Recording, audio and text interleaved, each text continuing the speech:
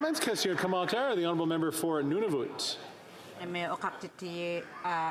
Privacy rights are fundamental. Small businesses are important, and I wonder if the member agrees that it's important to empower the privacy commissioner to enforce the protection of both those groups of people.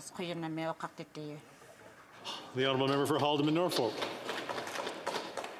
I thank the member for the question, and I do want to say that I am impressed that Bill C-27 does give the Privacy Commissioner some teeth to enforce penalties. So that I acknowledge, and I also see it as a positive that there is some attempt to create some sort of regulatory framework, but it does not go far enough. This framework has to start from the federal government and work its way down so that we have an umbrella legislation as to protect the digital privacy of Canadians. Questions and comments. Question commentaire. The honourable member for Pickering-Uxbridge.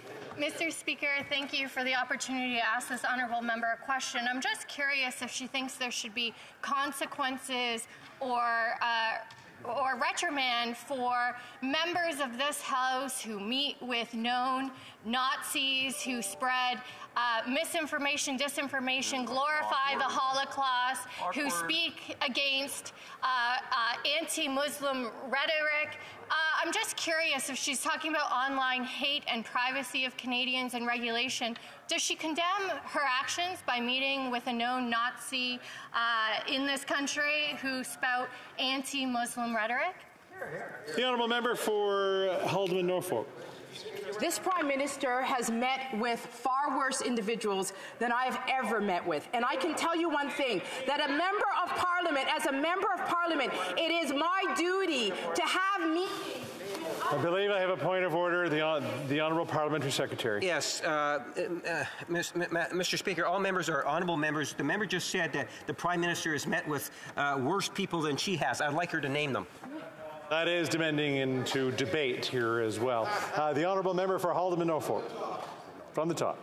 The Prime Minister has put on blackface so many times. He has degraded black people. He literally put a banana in his pants, and you have the audacity to stand and look at me as a black woman and ask about my meeting with another member of the European Parliament. That is within my job description. I do not have to approve of everything that another member believes in order to have the decency to have meetings with other individuals. Your Prime Minister, this Prime Minister, denigrated black men by putting a banana in his pants. Shame on every member over there that does not chastise them. If this were any other country, he would not be leading, and he would not have the moral authority to lead. He would not have that moral authority.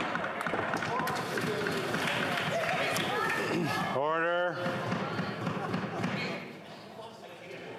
Continuing debate. The honourable member for Abbotsford. Well, thank you, Mr. Speaker. And to bring it back to the topic of this debate is Bill C-27. And the intention of this bill, of course, was to modernize the protection of digital privacy rights here in Canada.